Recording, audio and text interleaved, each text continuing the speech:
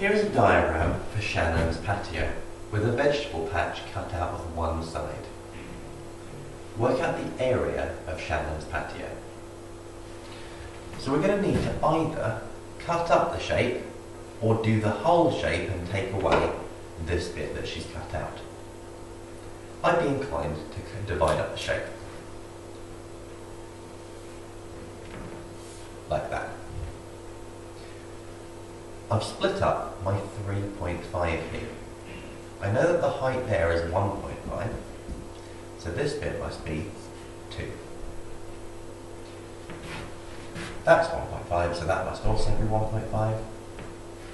And we've got the other measurements on there. So each area, we've got 2 numbers. And for area, we multiply the base times the height. So this one here, the base is 2, the height is 1.5, so that gives us 3 meters squared. Here we've got a base of 1 and a height of 1.5, so that is 1.5 meters squared. And here we've got a base of 5.5 and a height of 2, which gives us an area of 11 meters squared. If we add those together to give us the total area of our whole patio, we do 11 plus 3 plus 1.5, which comes to 15.5 meters squared. Remember, you have a calculator and you can use it. Shannon wants to paint the patio, and the paint costs £9 per tin. One tin covers 4 meters squared of patio. How much will the paint cost to paint the patio? Well, how many tins are we going to need? Well, 1 tin covers 4.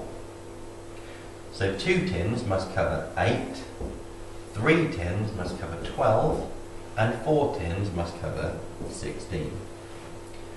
We need to buy 4 tins because they're to cover the whole 15.5. Even though we should have a bit left over, we can't get less than a tin. So we have to buy whole numbers of tins. So we buy 4 tins, and each one costs £9. And 4 times 9 is £36 in total.